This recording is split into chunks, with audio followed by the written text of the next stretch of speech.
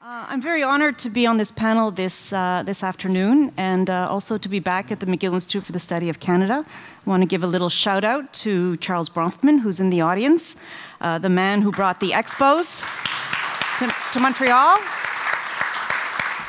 But not only did he bring the expos to Montreal, he also brought the Institute for the Study of Canada to McGill. So thank you very much, Mr. Bronfman, for all of your good work towards McGill and to the Faculty of Arts.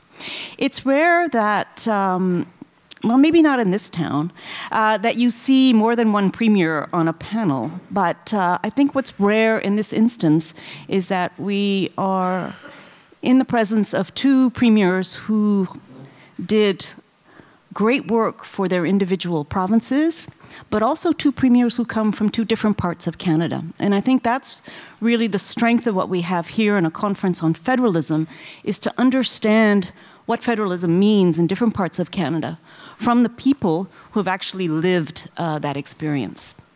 This conference is on issues that have shaped federalism. It's on the division of powers. It's been on talking to how that relationship between federal and provincial governments happen.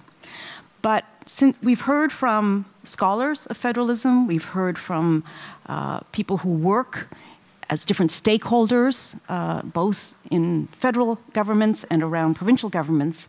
But this afternoon, we have the rare opportunity to actually talk with politicians, with a capital P, that is to say the leaders of individual provinces, of large provinces, who have had a great impact in in federalism, Canadian federalism, in the past decade, and certainly have left their mark on Canadian politics. Ça me fait un grand plaisir de vous présenter nos deux conférenciers cet après-midi.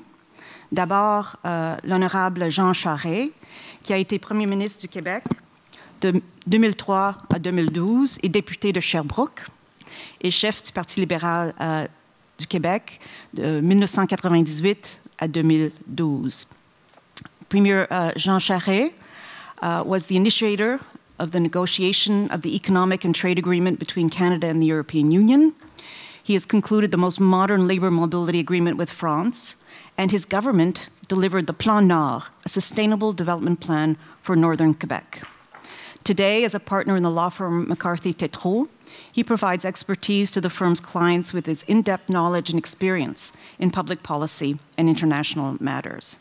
Monsieur Charest has also been on the other side of the federalism divide as a former Deputy Prime Minister of Canada, a former Federal Minister of the Environment, and leader of the now defunct Progressive Conservative Party, when it was a party of two.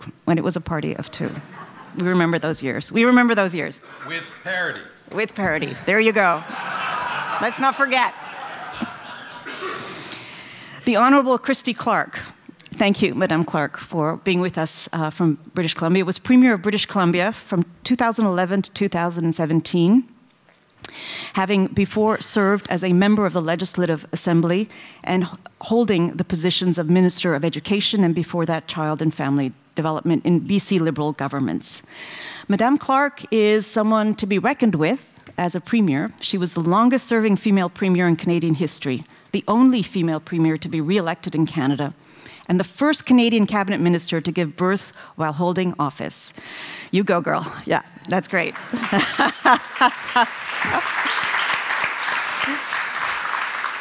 In over 6.5 years as premier, she proved to be the best economic manager in the country. She balanced 5 consecutive budgets. We know how difficult that is. Diversified BC's economy and ensured that BC led in job creation across Canada. When she left office in 2017, British Columbia could boast having the strongest economy in Canada for more than 1 year running. So thank you very much to both of you for being here with us this afternoon.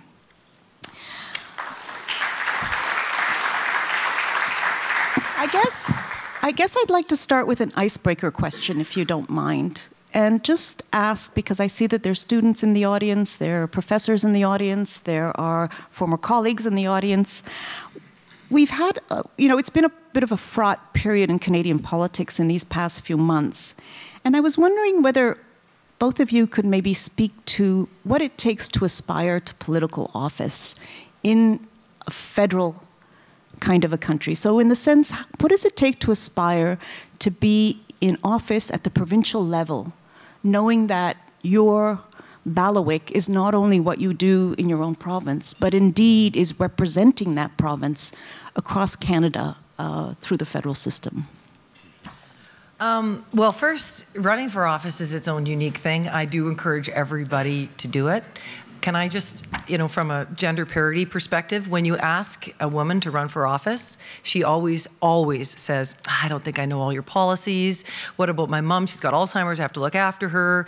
My kids are going to school. The dog is peeing in the basement. They've got a million different excuses to not do it. And you go and you ask a guy if he wants to run, and he inevitably says, I can't believe it took you so long to ask me. And that is and Jean will probably tell you the same thing, having worked to recruit so many women to run. So it's a hard decision to make. It's a worthy decision, though, because it is so fulfilling to know that you have an opportunity to make a real difference in people's lives. And I am not, I have to say that when I became Premier in 2011, although I'd been Deputy Premier and Minister in a government for 5 years before that, I think I underestimated how much time I would spend on federal-provincial relations. But the other thing I would say, though, unlike in Quebec and in Alberta, where people are consumed with the issues around federalism and the relationship between their provinces and the federal government, as my dad used to say back in the day, no longer true since Mr. Charest took over, Quebec wants out, Alberta wants in, and BC just doesn't care.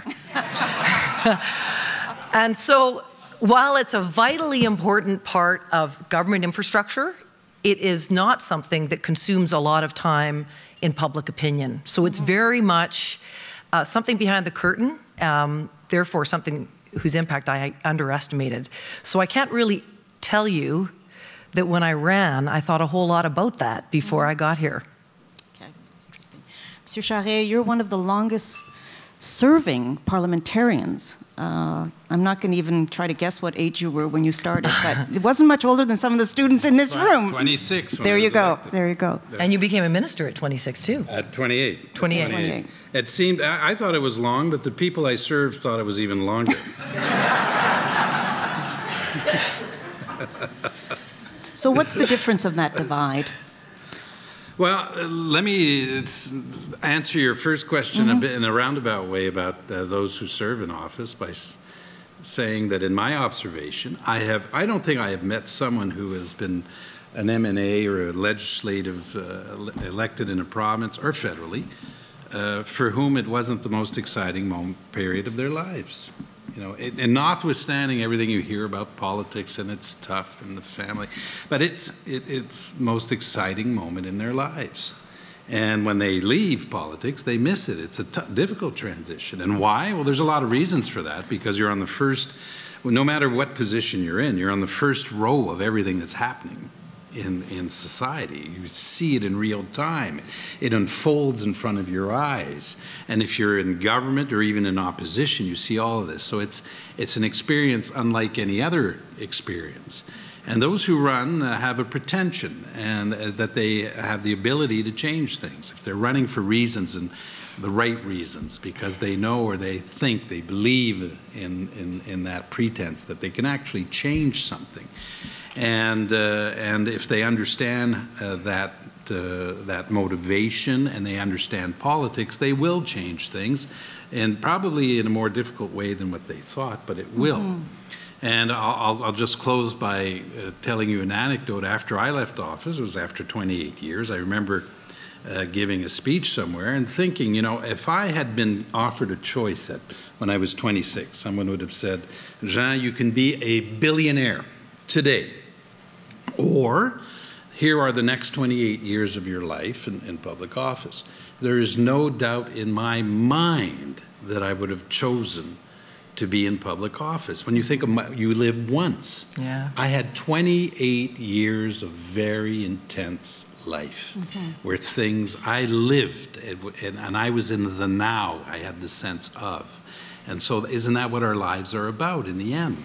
So, but I do want to acknowledge Charles Brofman and thank Charles for having endowed McGill with this extraordinary gift and allowing us to be here today. It's a real honor to be with you, who is the author of a best-selling book, by the way, very recently. And I wanted to also point out, if you don't mind, I have ex-colleagues who are in the room. Jean-Marc Fournier was my Minister of Intergovernmental Affairs. He was in the government of Mr. Couillard, and he's here. And he wrote a piece this week about la francophonie canadienne in La Presse Plus. If you haven't read it, I invite you to read it. And Jeff Kelly, who was my Minister of Indian and Northern Affairs and continued under Mr. Couillard, and you have to be the longest serving minister in that job, and Mr. Marinelli, who was also a member of the legislature. And I wanted to also acknowledge Graham Fraser, who's a very good friend and our Commissioner of Official Languages, Alex Patterson, who I've had the pleasure of working with, and finally Chris Reagan. I don't know whether Chris has stayed with us. He's here. Who chairs the Eco-Fiscal Commission, ladies and gentlemen. For those of you interested in environmental issues and carbon taxes and all the demagoguery that we're hearing about this lately, he is the #1 authority, probably not just in Canada, but in the world, on the issue of carbon taxes. So if we have a discussion today, Chris, I hope you'll stay around because you're the right person to answer a lot of the questions. So thank you very much. I have to go home now. Don't you go anywhere.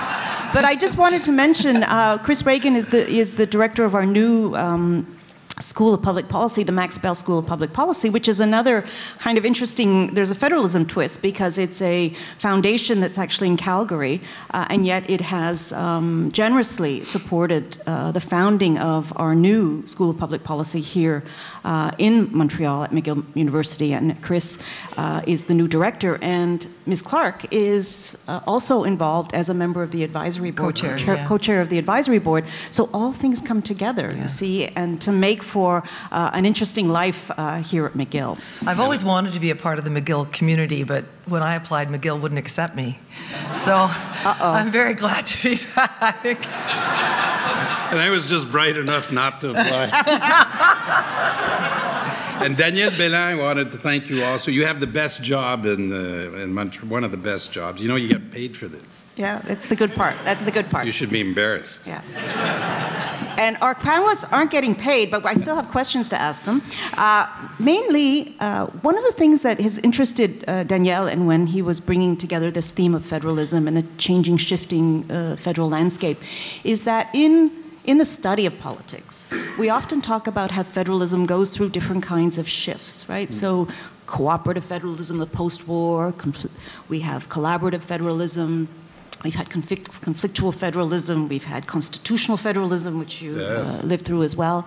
Where are we at right now in Canada? Can we qualify the situation that we find ourselves in terms of the pattern of where we're at in intergovernmental relations? Yeah. Well, I went through the period of what you identify as constitutional federalism when the question was asked on the angle of how can we modify, change the Constitution, repatriate the Constitution, get an amending formula.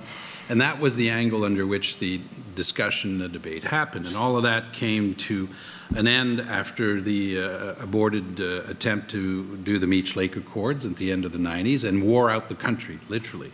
And it was a very interesting period politically, Antonia, because when we arrived there, the country's really worn out by it. And the Mulroney government, who I was very proud to be a member of, was a very activist government, a transformational government. But by the time we had finished in 1993, the country was ready for a break, and elected Mr. Chrétien in that environment. And Mr. Chrétien very wisely understood the nature of his mandate and said, you know what, my job is to come in the morning, open the lights, close them, manage this thing well. And I think he did very well in his mandates. So that sort of brought that to an end. And then I'm in that transition period where it leads up to the 95 referendum with the very close call of 0.5% difference in the vote. Ladies and gentlemen, if you want a little capsule of what could have happened, think Brexit and multiply that by, because Brexit's about a country breaking out of a broader agreement. Our referendum was about breaking up a country. So think Brexit, multiply many times, and that gives you a sense of what could have happened. And then we moved to the period of 98, and then the period that I entered into with Jean-Marc and Jeff at the time was one where our view was that we should bring about change within our federal system in a non-constitutional manner, substantive, real change, which we actually did with a whole number of agreements: asymmetric federalism, the agreement on health care, the recognition of Quebec as a nation, not a distinct society, but as a nation, the agreement we did on l'UNESCO, and a whole series of changes we made with a view that if one day the country is again in a mode of making constitutional changes, we will have established the groundwork. We will have set the table, so to speak. That was our view. Now, and our view also was that not all changes happens within the constitutional file or theme. Federalism is designed in such a way where there is a lot of flexibility outside of the constitutional realm to do a whole series of changes. So that's the view we brought to it. We had the period of Mr. Harper, which there's a lot to say about, good and bad.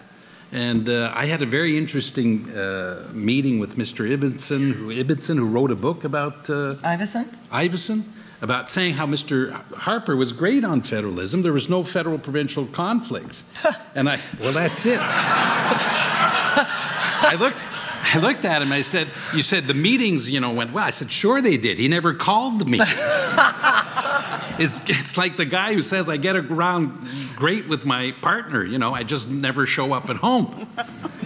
Absent and then it was a period of cooperative federalism with ups and downs. And I'll say, I'm knowing I'm long, but I do want to say something about our federalism just to set the stage. The federal system of government we have in Canada is among the most decentralized in the world. The federal government's like a holding company. They transfer money for old age pensions, equalization, but the federal government runs very little things in the country. They don't run a lot of things. The country is run by the provinces: healthcare, education, the roads. The day-to-day life of this country is in the hands of the provinces, and they're the ones who run the show. And that's why, by the way, provinces are so irritated when the federal government walks up to them and says, Jean, your healthcare thing, you should do this or you should do that. And we think in our mind every time, you don't have a clue what you're talking about. You haven't run anything, actually. And it irritates us in that way. So and I'll finish on one thought as we look to the next campaign. Think pharmacare. Now, they want to do a pharmacare program. Yeah. Watch the reaction of the province. Watch the reaction of the province. Mm-hmm. I know exactly what the provinces are going to be thinking. They say, here we go again. Here we go again. They're going to say, I'm going to fund it 50%. Yeah, today. And in 5 years from now, they'll say, well, we have a budget crisis, and the provinces will be left holding the bag, having to run the program. Just give you an encapsulation of how things look sometimes from the perspective of those who are on the other side. So I've been long, Kathy. No. Madame Clark, on that theme, you came to the premiership in about the same time Monsieur Charest left. So there was a 2-year overlap. 2-year overlap, yep. Happiest years of our lives. It was wonderful. So tell us a little bit about how, so you said British Columbia sees federalism a little differently than from this part of the world, but also you became into the leadership role at a different time in federalism as well. Yeah, so Stephen Harper was Prime Minister, mm-hmm. and then of course Justin Trudeau became Prime Minister before I retired. So I saw two very different approaches. Now, my experience of it is that they both hated me and my province equally. And that is the experience that almost every premier has of every single prime minister that walks through the door. I'm pretty sure. I mean, although I think that Paul Martin and maybe Jean Chrétien might have been exceptions to that, but I wasn't there for that. And I remember thinking, boy, Stephen Harper, he's just so hard on us. He never wants to enter into a dialogue. And boy, I wonder if the new guy will be better. And nope, new guy wasn't better. And so I think there is always competition between prime ministers and premiers. In as much as prime ministers have this idea when they first get elected that they run the country. And as Jean pointed out, they don't run anything.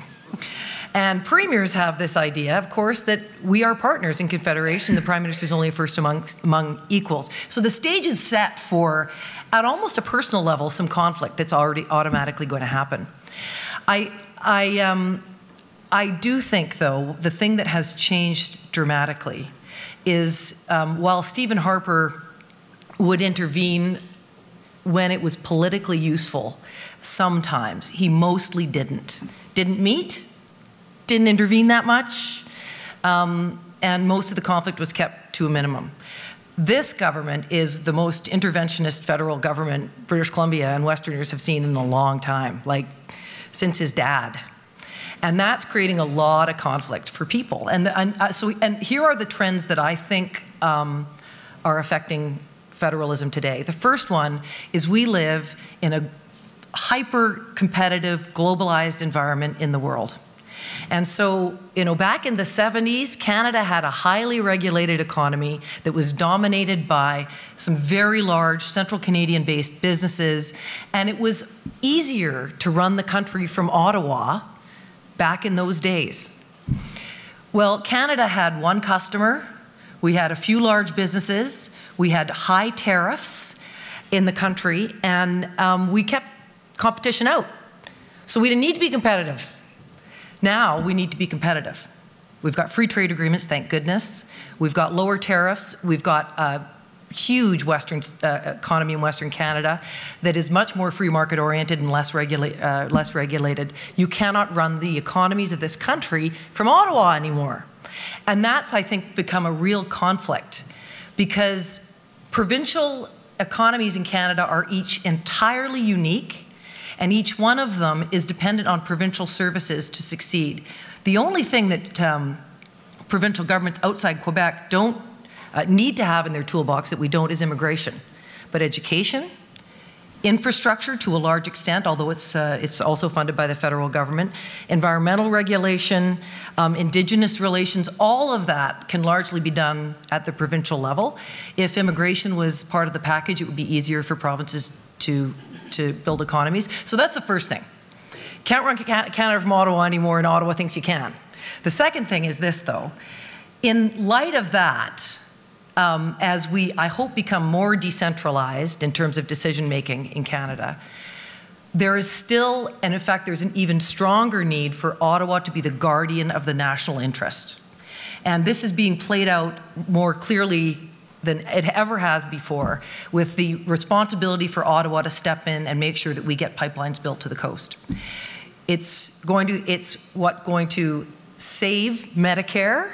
It's what's going to make sure that our children aren't burdened with more billions of dollars in debt, and it's going to make sure that this country continues to enjoy a high standard of living. That is in the national interest. But Ottawa hasn't, we could have an argument about that, I'm sure. I don't think Ottawa has done yet what it needs to do to protect that national interest, but there are lots of other examples of that across the country. And those two things are push and pull, and I think that those are the primary conflicts that we're facing right now in federalism, Antonia.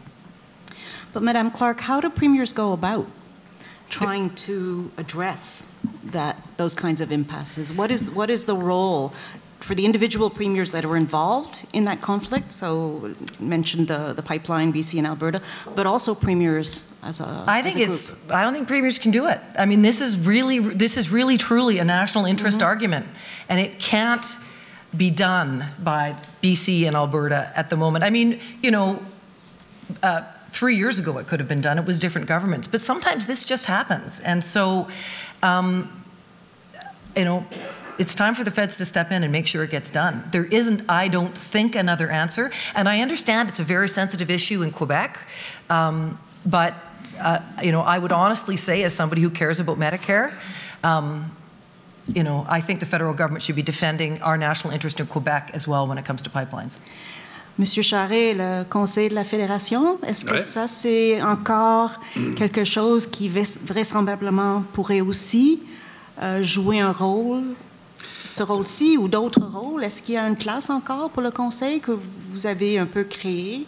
Ben, le Conseil de la Fédération a été créé en 2003 et c'est une idée qui est née d'un travail qui avait été fait par mon équipe en opposition et également sous le leadership de Benoît Pelletier. Alors, Benoît Pelletier est professeur à l'Université d'Ottawa, se fait élire prof de droit constitutionnel, se fait élire avec nous en 98. Il était brillant, un homme brillant.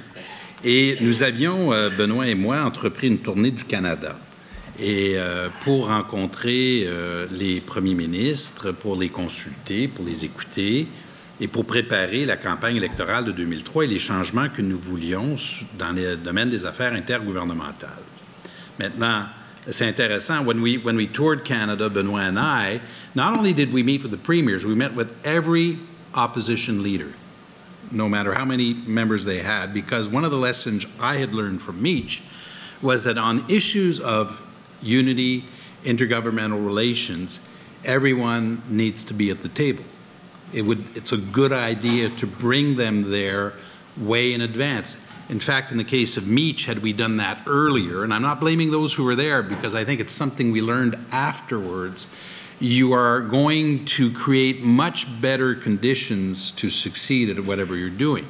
So what emerged from that was a paper that we put together on intergovernmental relations, and the idea of the Council of the Federation was not only reinforcing the relationship that we have with the federal government, but more intergovernmental relation among ourselves. And it worked fabulously well at the health conference held by Prime Minister Martin in 2004. That was the first real test. And after that, I'm of mixed feelings on it because I'm disappointed that the Council of the Federation didn't do more. I would have wanted us to do like the American governors and to have a building in Ottawa, to have a small team of bureaucrats there doing communications. One of the things the country suffers from, by the way, in terms of interprovincial relations, is that the country's very Ottawa-centric. And the Ottawa press report the Ottawa view, which is very, very biased and limited. And if you're a premier, you're often frustrated by reading the national media or listening to it because they're missing a whole part of the story. For example, one of the things in Ottawa is don't hold federal provincial meetings because the provinces only show up to ask money. And that's it. So don't do it. And it's now, if you talk to the Ottawa bureaucracy, that's exactly what they all think, without exception. Don't do the meeting. Frankly, it's insulting to the provinces. Of course we discuss money, and of course we discuss, but it's much, much, much more than that. And in the case of the Council of the Federation, I had proposed to colleagues, this was before Christie was elected, that we buy a building, that we put together a bureaucracy, that we sort of be inspired by what the Americans do with the American Governors Association and reinforce our voice. But that never came to be because the provinces had a view, a number of them, that that wasn't for us to do. And in the case of Ontario, and now I'm going to be a little, maybe un petit peu méchant vis-à-vis l'Ontario, Ottawa's in Ontario. They didn't, what interest did they have of having the others? They're already there in front of, so we sort of have the feeling, they didn't say it out loud, but what was in it for them to bring people together? One word, though, about federalism, Christie. When it comes to defining the national interest, the view in Quebec was very much that we are part of that discussion. And it can't be left to the federal government alone. That was one of the first real disagreements I had with Dalton McGuinty around the health conference. Dalton had just been elected, and his view was, well, it's the feds that need to define a national interest. I disagree. They are not the only ones to define the national interest. We are, especially in a country of federal construct, where jurisdictions are shared. The other thing to remember from the Quebec perspective that's very different from other provinces, when we look at federalism, we see federalism as it is. Governments that are equal in their areas of jurisdiction. The government of Quebec does not and has never perceived itself as being a lower level of government relative to the federal government. Ottawa sees the provinces as a lower level of government. but they are not, and it's a mistake on their part. And that's, in Quebec, something that is very well understood and a source of frustration, to the point where, in many instances, I would have liked the federal government to be as federalist as I was, because I found a lot of their decisions to not be done in a federalist way, and certainly not with a view of practicing federalism. The provinces practice federalism in a more loyal, more authentic, real way than the federal government did in a lot of instances. I'm struck by that answer, and I keep coming. I'm seeing in my mind the photo of the recreation of the fathers and mothers of Confederation, in which Monsieur Charest, you were not in it, but Madame Clark, you were in it on the steps of PEI, the legislative building there too. So how does that feel for you? Are you in agreement with Mr. Charest that there is a sense that in their areas of jurisdiction, provinces are, in effect, the major players in that sense? Yeah, I think so, and I think the better decision makers, because economies are local, and each economy in this country is entirely different and unique. So when you're closer to the ground, so take something like workforce preparation. Impossible to do that well all the way if you want to do it for Alberta or Saskatchewan or Quebec in Ottawa. Only really provincial governments can do that kind of planning and think about, okay, so, McGill, we need you to produce, we're short on engineers. We need you to produce, we'll give you this, we will provide you funding for this many more seats in engineering. Those decisions, when you're thinking, you got to work backwards, sometimes to high school. That's all provincially managed for a reason, because we're closer to making sure the economy is prepared for what's coming next in those things. So look at how the federal government has done with its infrastructure money. Like nothing's gotten out the door. And again, I would argue on infrastructure, it works pretty well because they take the recommendations of provinces. But when they don't take recommendations of provinces, it doesn't work very well, and you get a whole bunch of outcomes that no one wanted or expected. So I hope that answers your question, Antonia. It does, but tell me a little bit more about why there's this sense between Ottawa and the provinces of this kind of, I don't know, kind of contested boundaries in some way, and contested voice maybe even on the political stage. Is it because, is it a tug of political war? Is it mistrust? Is it just kind of learned behavior? Well, I think it's, I actually think that arguing, and I know this isn't necessarily true for Quebec, but I actually think that in the rest of Canada, arguing with the federal government, that push and pull has actually been a good thing for Canada. I think what it does is it pulls us to the center, and I think Canada is better when we're less polarized. And so I think we just disagree. That's part of it.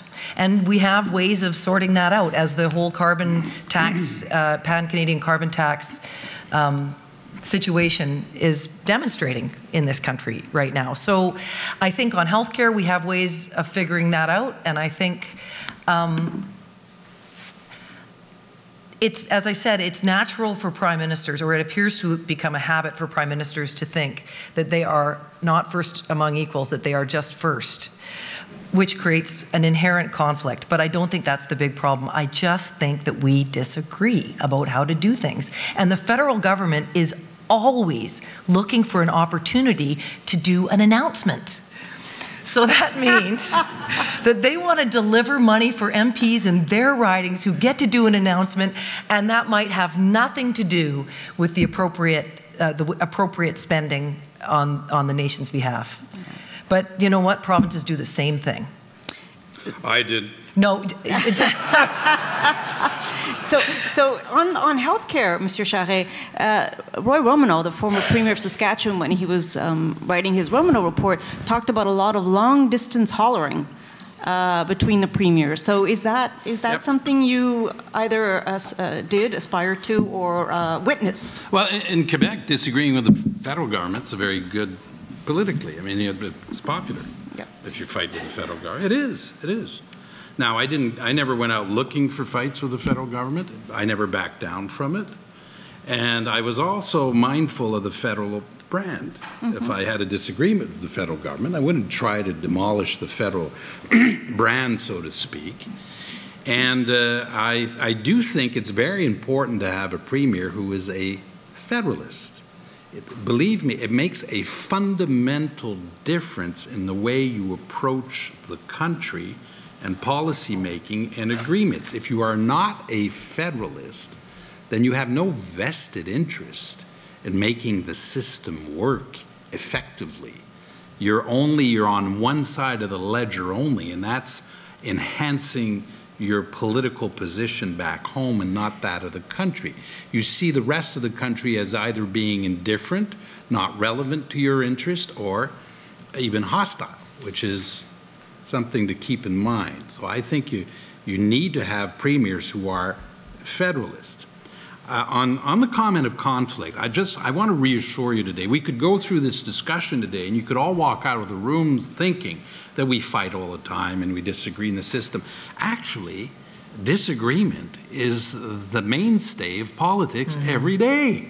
That's right. Our system of government, by the way, folks, federal, works very well. We have governments that operate very well. And yes, part of it is disagreements. And sometimes one of the disappointments, I've dealt with prime ministers who in one case, if you disagreed, he would pout.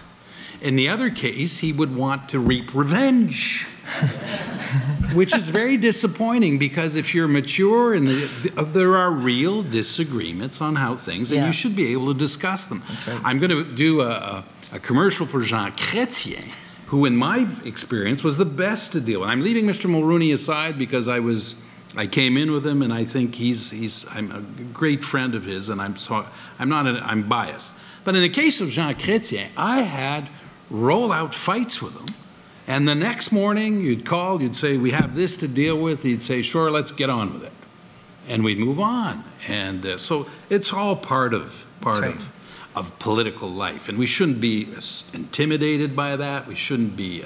Now, you talked of health care, and I want to point to one simple power the federal government has that skews the playing field in their favor in everything, and it's called the spending power. The federal government, if they have the cash, they can do a lot of things on their own, and they can override provincial jurisdictions. And that is a source of irritation. So they can come in and undo systems, and that's something, frankly, that needs to be better supervised. But the federal government has a huge power, and that's the cash they have. Mind you, on budgets right now, the provincial governments are very constrained. Healthcare and the feds, they have maneuvering room on budgets that we could only dream of, actually. And so that in our federal system is something. One last word on how the system works, where I think we should be looking and going.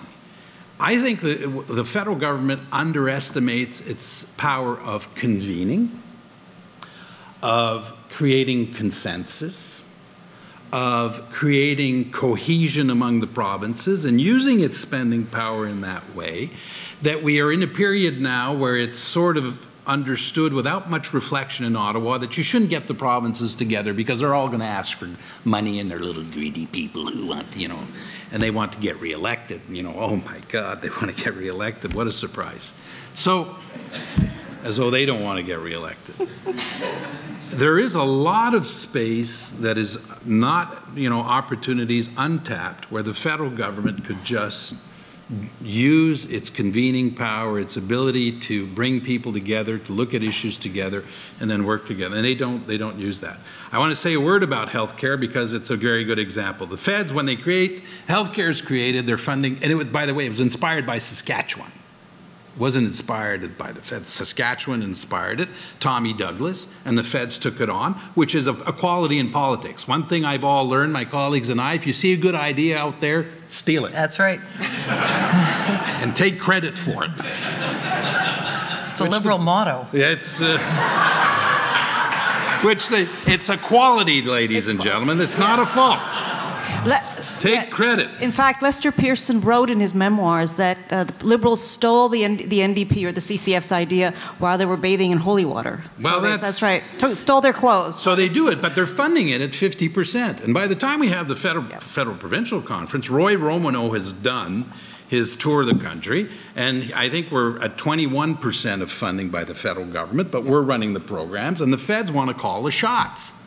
And there's a simple rule in life. If you want to play, you have to pay. If you want to call the shots, then pay. And the province are saying to the feds, no, you're not going to tell me what to do if you're paying 21%. Mr. Romano says to them, at least move it up to 25%, which they're not at now. So why back to pharmacare? What do you think the provinces are thinking right now? And they're absolutely right. So the federal government would come out with a big pharmacare program today, and they're going to fund it at 50%. I guarantee you, if that were the case, I guarantee you, 15 years at the latest, they'll be down at funding at 30% and saying, well, we're sorry, we have to down. And then you know what? Do the provinces close down their pharmacare programs? Could we close down our emergency rooms and say, I'm sorry, the feds are only funding 20%. We can't fix your arm today. Come back tomorrow. That's where there's those are real issues that create where we can do better at, frankly. And by the way, on healthcare, you'll remember, Mrs. Goldblum, you co-chaired a committee that gave us advice on long-term care, and very good advice that we followed part of it. But you were mostly a troublemaker when you did that for us. We need those too. We're very disappointed in you. Her co-chair ran as a Péquiste candidate and became the Minister of Health. Oh, no. That's what happens when you do royal commissions. They run against you after that in the next campaign. There's conflict between the federal government and the provinces, but there's also conflict between provinces. So, Ms. Clark, I know this is kind of an elephant in your room these days, in your part of the world. Tell us a little bit about the conflict between British Columbia and Alberta. Well, I want to know. Well, you know, it is really a political conflict at this point. I mean, I say that having also said, though, that this pipeline is absolutely, all of them are in the national interest, and there's a very strong economic reason to do it. One of them actually being healthcare. We spend $248 billion a year in Canada on healthcare. Last year it grew, or last year, you can get in Stats Canada, it grew by a total of 4%, which is about $2 billion a year, or sorry, $18 billion a year, which is exactly the amount of money that oil and gas contribute to the tax coffers of Canadian governments across the country. So just imagine that, just to put that in context.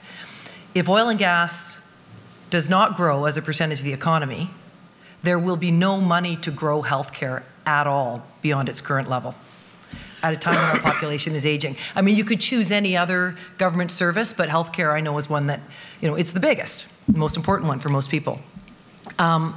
What we've got happening in British Columbia is, you know, a minority government that's supported by the Greens and has a lot of Green members within its own caucus. They have a political imperative to try and be seen to be stopping the pipeline, and they've decided to do that. There is a minority of public opinion in British Columbia that supports the government's position, but it is not a big minority. The majority of British Columbians are saying, get on with it. The issues, though, for the very real issues for people in my province are, how are we going to make sure we look after our precious coastline, which is we consider our sacred duty for our province and for the rest of the country? What are we going to do about spills? How will we make sure that we get economic benefit? And how do we make sure that Indigenous people are fully part of the process in terms of not just making the decisions, being big beneficiaries, big winners financially from it as well? So, you know, you got this political problem with a government it's really, I mean, I wish I could cast it in more principled terms, but I really do think that, you know, the makeup with the Greens in the government has changed the way, I mean, it was a previously approved project. And then in Alberta, you've got a government, an NDP government, that can only get elected if they get this thing done. And remember, for Premier Notley, She made an agreement with Prime Minister Trudeau that she would introduce a carbon tax, and she sold it to Albertans saying, in exchange for the carbon tax, we get the pipeline. She did her part of the deal, and the feds haven't delivered their end yet. So she has, in the midst of a provincial election campaign, a huge imperative, an urgent imperative to be seen to be fighting for pipelines. So, you know, it's, as I said, I don't think there's a way for the premiers to solve it. It can only be solved with the federal government stepping in. And rather than kind of winking at protesters and saying, you know, carry on or don't, they have to, I think, be very firm about making sure that they somehow manage the process and take control, rather than endless delays through the courts. The relationship between Quebec and Newfoundland? Yes. Oh, there's a good one. The relationship between... I just wanted to throw that in there. But You sound like you're relieved. That makes me and Alison Redford look like we were pals. I know. Some would say the relationship, it's not so much a relationship between governments, but relationship between peoples, in a sense, in Alberta and Quebec, maybe the misunderstanding. Or is Quebec simply, or is the conflicts you saying Quebec, between Quebec and other provinces, basically Quebec and the other provinces? Or are there, how would you put that? Let me talk about the core interest in the core economic interest of Quebec with the rest of the country is with Ontario. Mm-hmm. You look at the numbers, that's where the trade happens. Interprovincial trade, we haven't talked about, is a very interesting issue for the country, and 20% of the GDP on average of provinces is about interprovincial trade. It's not insignificant, and there's opportunities. I think there's a window of opportunity for us on this issue because of cumulative trade agreements that we've done. CETA, CPTPP plus USMCA, the new NAFTA, have brought us to a new moment, I think, where we could do more on interprovincial trade. Now, on Newfoundland's a good, I'll share an anecdote you may remember. The last federal provincial meeting of the Council of Federation I did was in Halifax with yourself and Alison, you remember? Mm-hmm. And this conflict was brewing. It was at the beginning. Yeah. And I remember saying, I hope that, you know, this mind sharing a secret. I remember saying to Alison and Christy at the time that, you know, don't allow this story to turn into what it has been between Newfoundland and Labrador, between Alberta and British Columbia. The Newfoundland-Labrador-Quebec relationship has been a scar on the country. And it's one of the reasons why the Meech Lake Accords did not happen. Mm-hmm. And the people in Newfoundland-Labrador, rightfully so, feel that the agreement they entered into in the 1960s is unfair to them. And the simple truth of the matter is, it is. Now, the other side of the coin, by the way, is that when the government of Quebec negotiated that agreement, they did it in total good faith. There's no one around that table that was trying to take the other side for a ride. That's simply untrue. That is so true that when Daniel Johnson's father got elected in 1966, he asked his officials to look at undoing the deal with Newfoundland-Labrador because he felt it was too favorable to Newfoundland-Labrador. This is 1966. The years went by, and obviously we know today that the deal is very much skewed in favor of Quebec. And I think those who are, you know, enlightened people here understand that, and they would like to fix it. And they'd like to find a way to fix it because it's just not fair. But we haven't been able to find that moment. Lucien Bouchard tried with Brian Tobin, it failed. I tried with Danny Williams, it didn't work, and with Danny. And then after that, at the federal provincial meeting you had convened in 2011, Christy, mm-hmm. Dalton McGuinty, Kathy Dunderdale, and I had a meeting, mm-hmm. and I'm not, this isn't public, but we discussed on how we could work out a deal, an agreement, to get something done that could help fix the deal by doing the new Lower Churchill project. And then on Davos, I saw Stephen Harper, and I briefed the Prime Minister on this very confidentially, saying to him at the time, you know, we need to keep this very much under wraps because if it gets out there in the public, it'll spin out of control. And then there was a change in government, but there was a willingness to do that. There's been one very significant change that I haven't seen. When I was in Premier of Quebec, we opened the door just a bit when Alison Redford said, let's do a national strategy on energy. Mm-hmm. She came to Quebec City. I'll never forget the meeting. She held a press conference and spoke French so well. You remember it was the period where the coach of the Montreal Canadiens spoke English only. I forget his name. And the first question she got was, can you coach the Montreal Canadiens? Because she spoke French so well.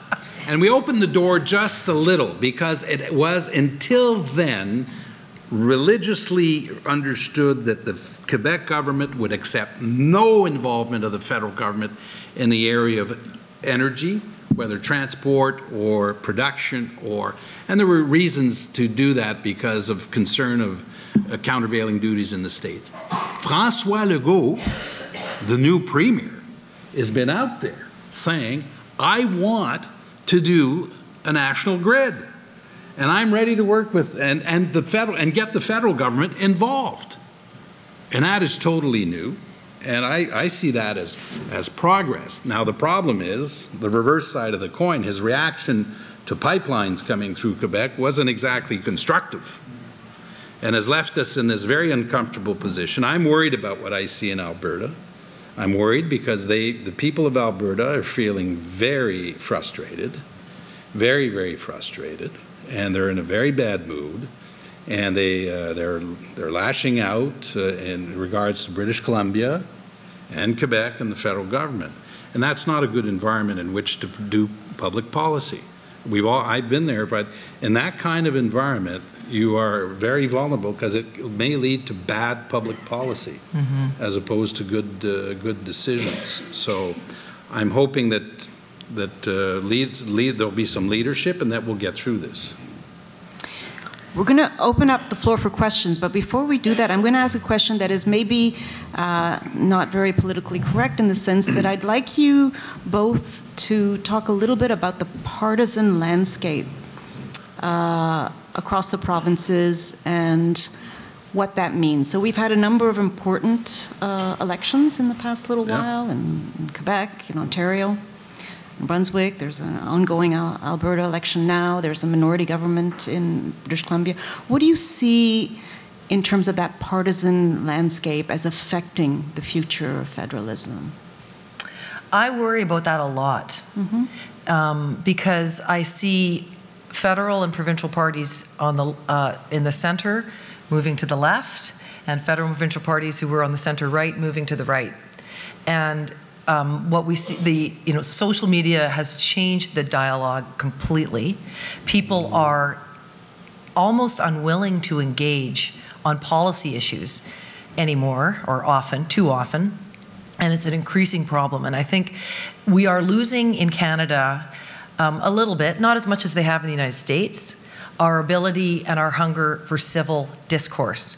So, just as Premier Charest used to have a good drag-out fight with Jean Chrétien and then be able to talk to each other the next day, I don't think that happens as much in neighborhoods and in classrooms and in families anymore as it once did. And so are politicians responding to that by becoming more partisan, or are politicians causing that? I don't have the answer to that, but I think we should worry a lot about it. And I think this next federal election is going to be a very partisan, very personal, very ideologically pitched battle between right and left. Partly because we don't really have any parties federally that occupy the center of the spectrum the way that they once did. And I really do believe that Canada is a better place when we are governed, whether it's from the right or the left, but still from the center, ultimately. But when you're pulling apart rather than pushing together, it only gets worse, and I think that that's the place we're in now. We are affected here, as the rest of the world is, by this a very strong, powerful undercurrent of populism and nationalism. And it's about Brexit, it's about the new president of Brazil, Obrador in Mexico, it's Europe, it's everywhere. And we are now experiencing a very important change in the world in the makeup of our politics, leading towards more authoritarian regimes, more populist regimes, more nationalist regimes. I don't want to depress you too much, but if you add military spending to that, because there is a big, big military spend in the world now, you have a lot of ingredients there that are source of concern when you bring them together. One of the characteristics of this new tone throughout the world is migration and immigration and refugees, and it is everywhere. And I think the difference in jurisdictions or countries is the level of intensity. Now, Trump is, of course, you know, the example of that, and you'll have Brexit and the Canada, because of the makeup of our politics and our traditions, the level of intensity is lower. But we've just been through a provincial campaign here in Quebec where the theme was immigration and the reduction of the number of immigrants coming in on the basis of no empirical evidence, by the way, none, zero empirical evidence that there were reasons to reduce. Now, mind you, you could say there's no empirical strong evidence at the levels they were, but there was no empirical evidence at all. And yet it resonated very much with the electorate. So these are part, and I think you're going to see that in the federal election campaign. By the way, I'd like to say Trump will be defeated, it'll go away, and the world will return to where it was, because a lot of us thought that way. I've come to the conclusion that that's not the case. That's right. We've now entered into a new period that is going to go on for the next few, and I think 10, 20, 30 years, where we're going to have to learn to deal with that.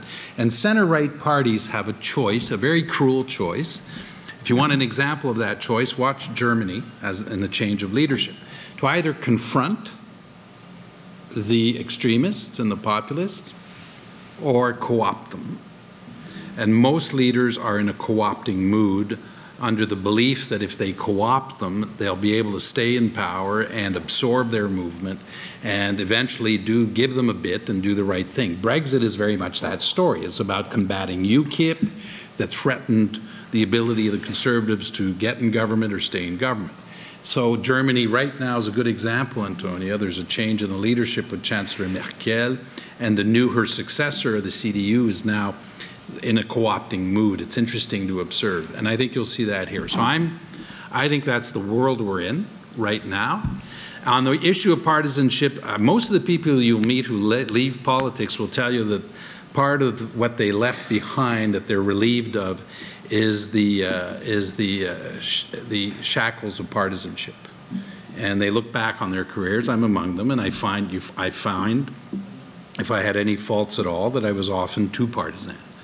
But you're in that mode, mind you, we're asked to box. You know, politics is not social dancing. It's about a fight and a battle in the noble sense of the term. And when you're in the middle of that battle, you do. The other thing that's different, at least in my case, is that I was in politics at a time of the battle of the referendum and Canadian unity. So I look back, I was a wartime general. And, you know, the issue wasn't a tax credit for the middle class. It was the future of the country. And the battles were, it was winner keep all. And I look back at the scars and the period. It's a very tough period, and you pay a very high price for that. So I don't miss the partisanship at all, but I think you'd probably, I don't know what your experience was, Christy, but I look back at my life and my career. If I had something I'd change, I'd say I'd be less partisan. I'd be more open and more relaxed in my views, and more open to engaging with my adversaries and discussions with them and establishing relationships. I would say, Jean, Canada was incredibly lucky to have you as engaged in that debate when we did. Thank God for that. Merci, That's Mr. what I would say. Gros merci. We have time for a few questions. I was going to say, I often do, I wanted to impose House of Commons rules, but House of Commons hasn't been behaving very well this week. So, but normally, if they were behaving well, we would seek questions that are brief, ask for information on the topic at hand, not be a statement, argument, opinion, create disorder, or be of a personal nature. That's the way the House of Commons is supposed to work. We have a couple of mics set up. We also have a roving mic. Alors, je vous encourage à être très bref dans vos questions. Ça peut être à un ou l'autre des premiers ministres qui sont avec nous. Si vous voulez aussi vous identifier, ça sera très gentil. If you would like to just tell us who you are, that would be nice as well. Melanie Thomas from the University of Calgary. Very briefly, we are in an election in Alberta, and one of the platform planks that's come up is a referendum on equalization if one party wins. I'm curious what either you think about that or what you would do if that was presented as one of your co-provinces doing something along those lines. You mean if we were still premiers? Yes. In our respective provinces? Well, it's a ploy for sure. The Albertans want to get leverage to renegotiate the deal. When I was sitting at the Premier's table, there was a strong appetite to renegotiate, to figure out how we were going to make it work. And I'm not opposed to equalization. And I don't think most Albertans are either, to be honest with you. I think it's part of what makes Canada great is that provinces that have the ability to earn more money and fund more services should transfer some of that to provinces that don't have the capacity. That's Canada. Welcome, welcome, folks. But the issues that, remember, this is not, equalization doesn't work as well as it should. There's lots of things that should be fixed, and it's become this weird Kafka-esque process that most people don't understand. And the lag in how payments work, you can be a have-not province and still making payments, and you can be a have province and getting payments, as we saw with Quebec recently. So I actually think that this referendum is about Alberta saying, we are fed up with Central Canada saying they want our money, but they don't want our oil. And I think that's what Albertans are thinking. That's what Jason Kenney is speaking to and what Rachel Notley is speaking to. I don't think it's very healthy for the country. I don't think it's a good way to resolve it. But resolving issues in a healthy way during an election campaign is a really hard thing to do. But I do agree with Jean. I think this really does pose a big problem for Confederation. Not just the fact of the referendum, more importantly, the subtext of it and the profound hurt feelings in Alberta, the biggest funder of everything that we love in Canada by a long shot. I think they're about $5,000 per man, woman, and child. Second biggest funder of Confederation is British Columbia and Ontario at $1,100, which is a long way back. And the only other province that contributes is Saskatchewan, which is about $383 per man, woman, and child. So there's a real disparity in the way Canada works. I actually don't think equalization, although it needs to be addressed, is the central part of the problem. What would I do? I think I would certainly be open to the idea, as I was when I was Premier, of having a good look at equalization in the country, because I think it needs to be done. But I don't think that's what's going to solve the problem. La péréquation? Yes, and I'm very sympathetic to the people of Alberta. They're suffering right now. And they have a sense that they're not being listened to and that they're not being acknowledged. That their needs are being ignored, and that's what they feel.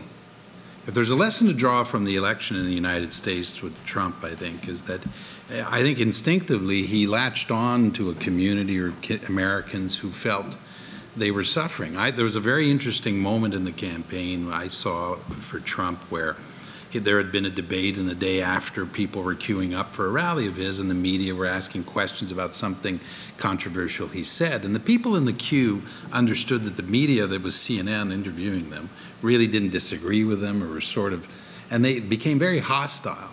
And all of a sudden it made me realize that one of the things that was happening in the American campaign, and I see a parallel with Alberta, is that these people who were voting for Trump were saying, I'm suffering, I'm hurting, and I'm very unhappy. And the answer they were getting from the Democrats was, you're wrong. How do you think you feel in a human perspective when you say this, I'm suffering and I'm hurting? We go, you're wrong. You're not suffering, you're not hurting. Well, I'm not. No, you're not. And in Alberta, that's what I see. The people are very much suffering. Their perception is that Quebec is hostile to them. It isn't that they start by saying, I'm hostile to Quebec. Their view is Quebec is hostile to them. And so that's part of the makeup of the campaign, and I worry about that because that's very unhealthy in the relationship. Now, in equalization, I'll give you the technical answer. It's a federal jurisdiction. It comes out of the federal coffers. It's written into the Constitution. It's less money today relative to GDP than it was on average since it was created in the 1950s. By the way, ladies and gentlemen, there are equalization schemes in most modern countries in the world. Canada does not stand alone with an equalization scheme. It exists in Italy, it exists in different forms in France, in Australia, New Zealand, and even in the United States. So this isn't unique to Canada, and the goal behind it is a very important goal, is one to allow resources at a minimum level to exist to be able to do a certain number of things. All of that is all very commendable and should continue. Mm-hmm. But what they're trying to do, I think, and what Jason Kenney's trying to do is really make a statement through that, and he'll make that statement, and hopefully his counterparts will be wise enough to understand why he's making it, and they'll acknowledge that, and they'll help respond to the needs of Albertans. Thank you. Thank you, Melanie. There's a question in the back. Mm-hmm. Hi, my name is Karen Abraham. Merci de partager vos expériences avec nous. I have a question about the pendulum between decentralization and centralization. I'm noticing a lot of cities are getting together to solve common issues, and I'm curious how, as premiers, how have you reacted to kind of fixing the concentration of resources in cities and serving our rural communities? What policies have been most effective in bringing greater good to people who might feel isolated in smaller communities? Thank you. Go ahead. You know, I mean, it's an issue that exists in every province, no question about it. And the thing is that cities are big spenders. Big spenders, and I don't mean just in total money. I mean they have some of the most expensive services provided anywhere in Canada. Their union agreements are richer, their executives are paid more, you name it. And meanwhile, rural communities really don't have the resources to be able to even serve their citizens adequately. So I have sort of two thoughts on it. I think that cities, one of the things we saw in this latest infrastructure announcement is that the feds are going to cut the provinces out and allow the cities to start, kind of deciding amongst cities. One problem with that is going to be very political, because what you're going to see is governments that decide to put money in cities and in the parts of cities where they're likely to see some electoral gain. Not that that would be entirely mitigated by provinces, but I think it would be somewhat mitigated because we have different political interests. The other thing is that the federal government's job is really to join, like provinces, to join the country together, even more than it is for the provinces. Who's thinking about the ports and Vancouver Port is the busiest port in the country. We move goods from Quebec and Ontario and lobsters from PEI. You guys, everybody in the country needs that connection to be strong and seamless. That's the federal government's job. If they want to have an economic impact and generate wealth and taxes and jobs, I think that's what they should be investing in, not focusing it on city projects. But I was a politician too, and we all like announcements. And with a federal election coming up, I think that's part of it. So I think rural broadband is really important because you can stimulate economic activity outside of cities. That infrastructure is often hugely important in rural communities where resources and the extractive industries are working, because you can enable a mine to get open in a part of northern Ontario or northern Quebec if the infrastructure money is there. But it ain't sexy, it isn't water parks, and it's not community centers. And that's, to me, the struggle that happens in these discussions all the time. There's a very strong trend in the world towards urbanization. And it's very, maybe a little more obvious in emerging countries like China and India, and it's going to be a major shift in the course of our lifetime. It's happening at lightning speed, by the way, and has very positive consequences in a lot of cases because it allows to better educate, and it allows, there's a whole series of positive outcomes that governments all over the world see. Canada is, to the surprise of those who are not familiar with the country, one of the most urbanized countries in the world. And we are more urbanized than the United States, and if you want to understand part of the different political attitudes between Canada and the United States, the Americans are a much more rural society than we are. And that has an impact on political attitudes. Now, I'm going to be more severe than Christy, because in our constitutional framework, the cities are very much within the jurisdiction of the provinces. What we call a creature of the provinces. And Quebec has a very different attitude from the rest of the country about cities and municipalities.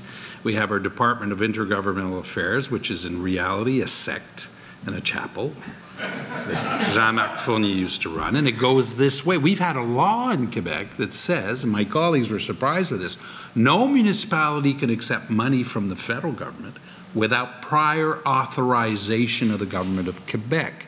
Neither could non-governmental organizations or anyone who, and I think that is right, by the way, because what is at stake is the cohesiveness of your policies for infrastructure, and if you want them to be logical and cohesive, you need to bring that logic to it.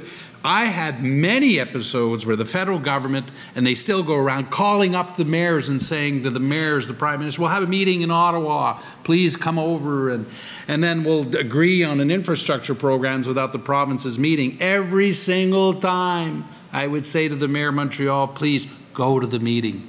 Sit there in your chair and take notes and please give your position. And I'm telling you in advance, absolutely nothing will happen unless we agree.